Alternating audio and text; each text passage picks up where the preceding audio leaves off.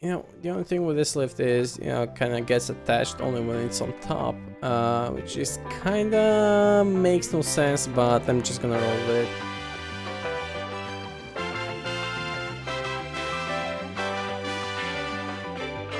Hello and welcome back to Scrap Mechanic. I'm Luca from Honey Bunny Games, and this is gonna be the last episode of the factory. So what does that mean? Well, I'm gonna go inside, gonna show everything I did in the past few episodes, and also, since you guys been asking that a lot in the comments, I will have all the parts inside the machine available for inside the factory. Available for download on Steam Workshop. Everything is vanilla, except maybe it does have the official buttons mod, which is the thing that unlocks this thing, like code lock, big button, panic button, joystick, key lock, lever, and stuff like that. But I don't think I used anything beside it, beside the official thing. So yeah, I think everything's gonna be good. So let me go in. First of all, I'm gonna have to open up the fence. I did kind of want to test a truck or something going in, but I don't have one that's kind of suitable for this, so that's just not gonna happen. I'm gonna delete this debris here I have from testing the machines. So I get in the yard and I see, like, you know, a yard. I see some pipings going on. So probably some coolant pipes, some oil and fuel pipes, and I see two garage doors. Well, not garage doors. Oh yeah, I kind of failed the loading and unloading docks. I didn't paint this guy. So let me quickly do that. Also, I'm gonna leave these things just in case if I'm gonna have to climb. So first of all, yeah, you would kind of get with a truck inside. You would go in here. This is the loading area. It's not kind of marked, but yeah, I'm just gonna go in, talk with the manager. This door is closed, so I'm gonna like tell him I have this and this thing to unload. Here the papers. He's gonna prove me that, tell me to, you know, park the truck. So I'm gonna park the truck here. I could open this from the outside, but yeah, I'm gonna open it from the outside. So the truck is parked, the trailer is opened. And okay, one. Oh yeah, I had the idea to have like two loading docks. Oh well, never mind, that's good enough. So I unload all the boxes in here, and as you can see, I did place some of them to kind of give some ambient feel or something like that. I didn't work much on the environment because it's some kind of factory warehouse thing, and those are kind of pretty bland, so I just didn't kind of touch anything with it. I think everything is fine as it is, because, you know, it's not supposed to be looking nice, it's supposed to be effective. So once this thing is done, I'm gonna close the door, go back out, you know, get the hell away with my truck. I'm gonna close the door because I'm letting the cold air out or the hot air in or something like that. Also, you can kind of lock this door, so yeah, there's a safety lock.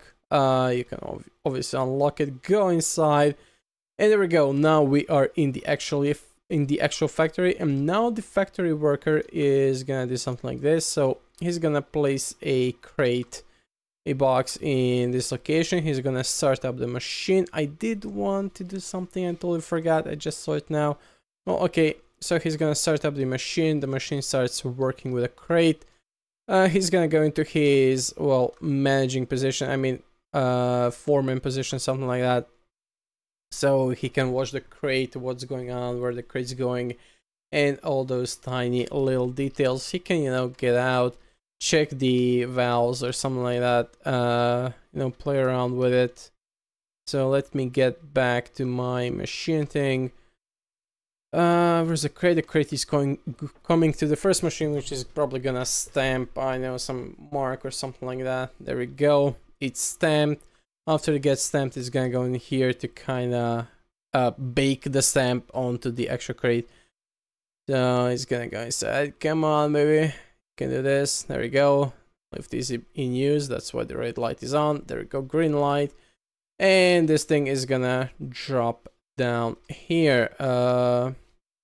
Yep. Okay. Let's open it up. There we go. Let's close it down. There we go. The baking starts. Everything is looking fine and fancy. It's gonna come to this location. Now we manually have to, you know, make him go along the line. Gonna close the lift down, check this thing out, and wait for the crate. So after this crate is finished along with the other ones, there we go, there he drops, not drops, yeah, there we go, this thing is finished. Gonna turn off the machine. We did process the crate, so the crates are gonna get placed in here, which is the unloading dock. Okay, let me just rotate it randomly, just like that. Okay, yeah, this is looking fine. Gonna leave like, yeah, double thing here. That's gonna look awesome. Place a few of them here, and yeah, I think that's fine. So now the other truck comes in, which is empty. Yeah, he comes in, he goes in here like I'm supposed to pick up all these boxes you just made. Where are they? Etc, etc, and whatnot. So he's just gonna go out, you know, check the crate. Yeah, I have to pick up these guys, open the loading dock, get outside, you know, park the truck, load everything up, and off he can go. And that's basically it. I mean, if the game wasn't so laggy, I would really want to build like a big town that has lots of stuff like this that actually functions, because right now you can see if I turn this guy on, everything kind of starts to get jittery, and that is not good.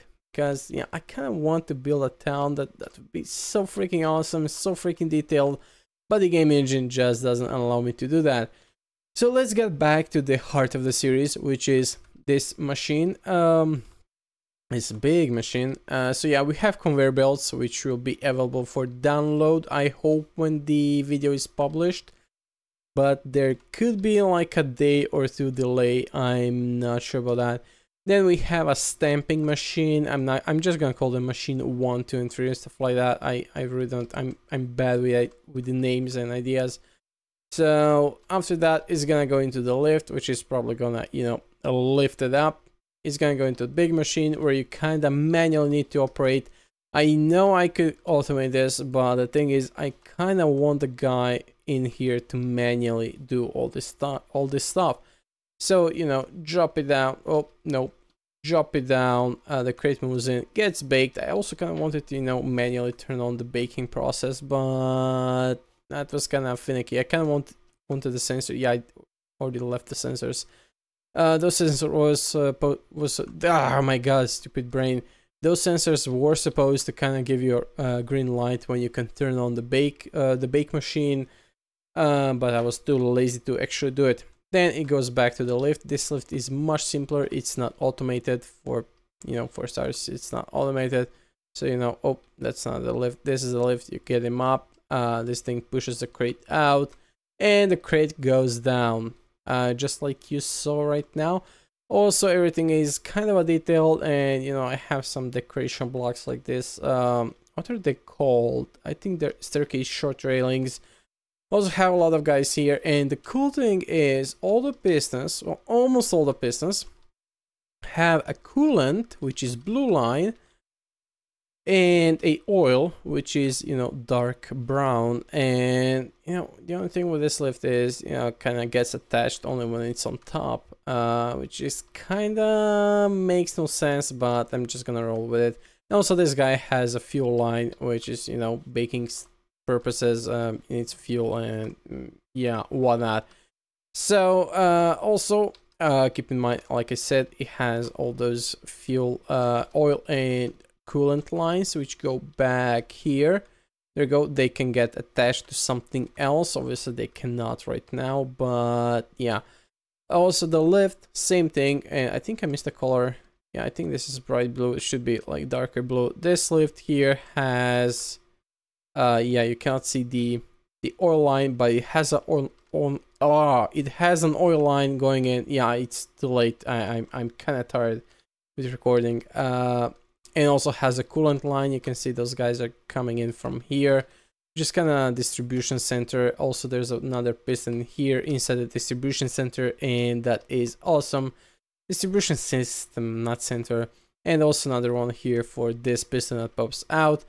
And then we move on to this guy, which has not fuel, oil, and coolant lines, as well as this guy. And this guy doesn't have an oil line. and that's a mistake, but that's a mistake I'm pretty damn happy with. I'm not gonna fiddle around with it. Everything is good. And you know, the engines are electric or whatnot. Yeah, I could have, like, you know, placed the electric cables and all that, but I think that was too much of a fuss, so I just didn't do it. The garage doors are working with pistons and bearings as usual. I always wanted to make those doors, but making manual pistons was just too much fuss with it. So yeah, this looks way more awesome. I mean, I would love to have, like, I would like to have it on wheels to actually propels itself. It has like a path where it should go, but that's a whole different story. I should probably remove this guy. There's also one here. No, it's not. I did remove it already. You already saw the office. That's, you know, nothing complicated. So let me just get through the doors. That's it.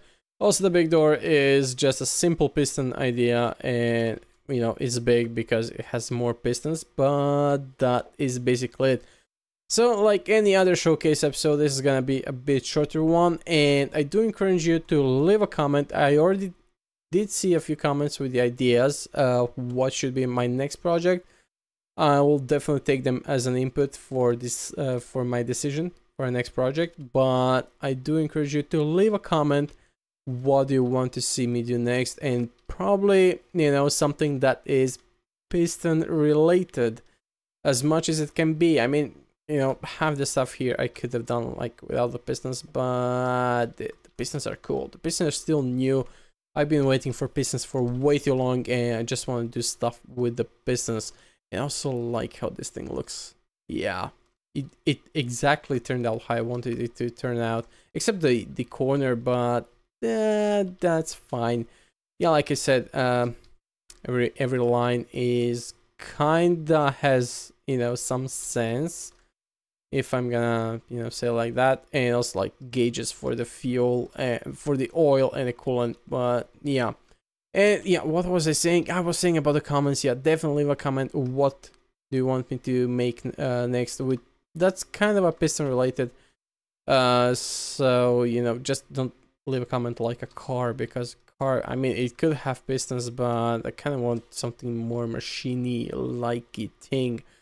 So yeah, like I said, shorter episode. The showcase is over, so this is gonna be it. I know it's a bit too short. This is probably gonna kill me, but it's a showcase. So yeah. So by the end of this thing, I hope you'll be able to click down in the description below to check the download links. I'm also gonna post the download links in the Discord channel. Don't forget to, you know, join our Discord server, because you can chat with us real time. Although I'm not online during the week because I'm usually dead tired, but you can definitely join us and talk with us. And this is it. So yeah, thank you guys for watching. Please subscribe, leave a comment, like I said like 50 times already. Like the video, and see you next time on a new project.